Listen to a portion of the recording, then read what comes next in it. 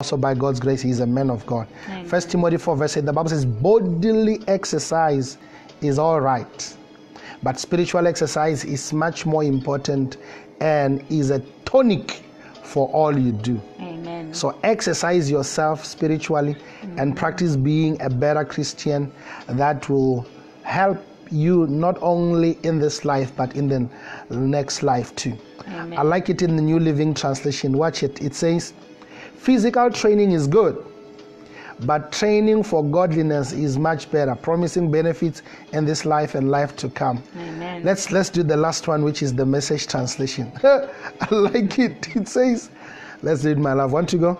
Workouts in the gymnasium are useful. Okay, let's start again. Workouts in the gymnasium are what? Are useful.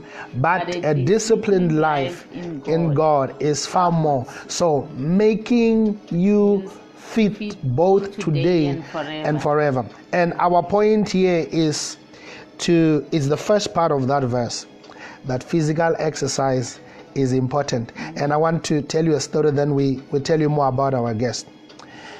I heard of a story many years ago of a certain king who sent his messenger to deliver a message in his royal house, but the message was to be delivered in other provinces. And the king gave his messenger a horse, and he said, "Sir, the places you are going to touch are very far, but I'll give you enough food for you and the horse. Make sure you feed the horse. Give the horse water. Let the horse rest. Take care of the horse. If you don't take care of the horse, it will not be well with you." And the guy had the advice, but never took it serious. He traveled long distances, ate the food, never gave the horse food, never gave water to the horse. Hit it so bad, take it all over mountains, valleys, and one time along the way, the horse crashed and died.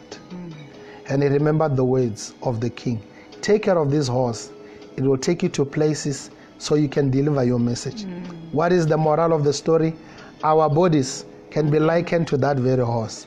You and I ought to take care of the bodies, feed it, make sure you do what is proper.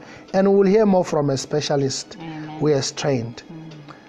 And as you do that, the message God has given you, you'll be able to deliver it to the where God will take you to do so.